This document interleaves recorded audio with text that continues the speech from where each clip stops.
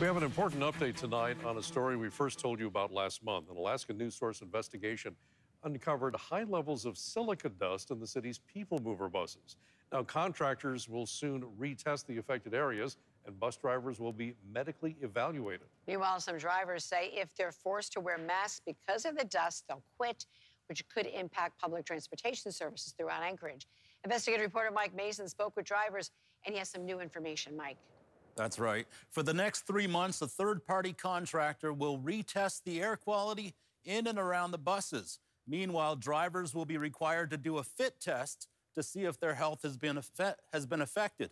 So now the city will have to reassess how it's going to handle the situation moving forward as some drivers begin lashing out about the department's style of management. This is the dust in the dust barn. Video of a dust cloud taken this past May at the place where city buses go at the end of the day for cleaning and repairs. Ridiculous. It's the Anchorage Department of Transportation's bus barn. Workers refer to it as the dust barn.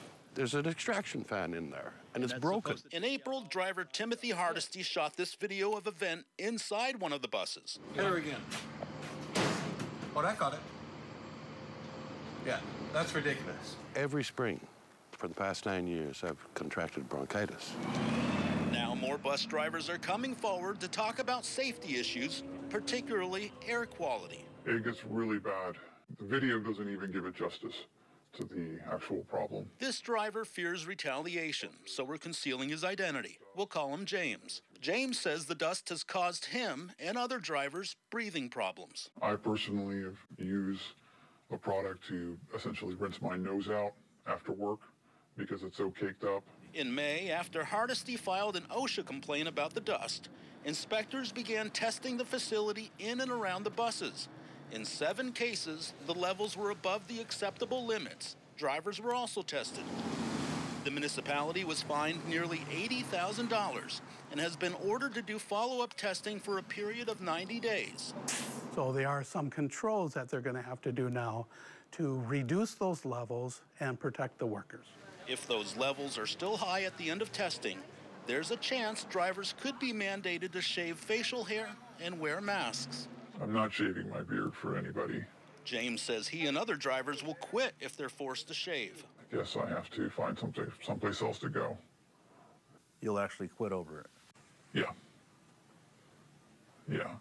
James blames management for letting the problem get this far. He says the city's public transportation department has a history of letting safety issues get out of control. Such as this bus that was driving on tires so worn out that you can see the steel threads.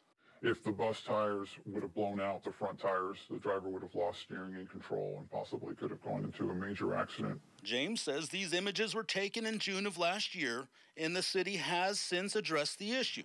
It now requires drivers to inspect buses before each trip.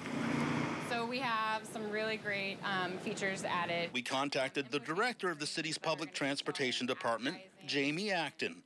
She said in part, bus operators are required to perform pre-trip inspections and are to immediately report all safety concerns, hazards, or violations to appropriate supervisory personnel, including dispatch.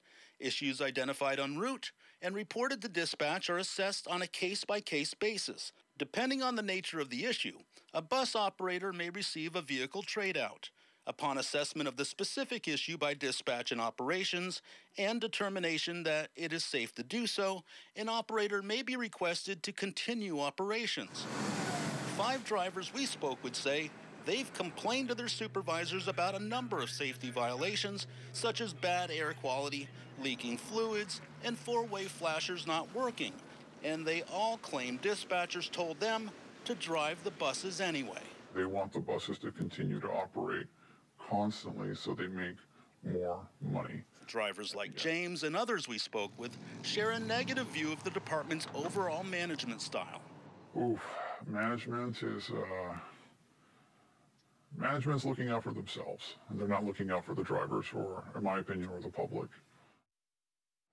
The Teamsters union that represents Anchorage bus drivers had no comment for our story. The transportation department tells us it's going to hire a full-time safety coordinator once funding is secured.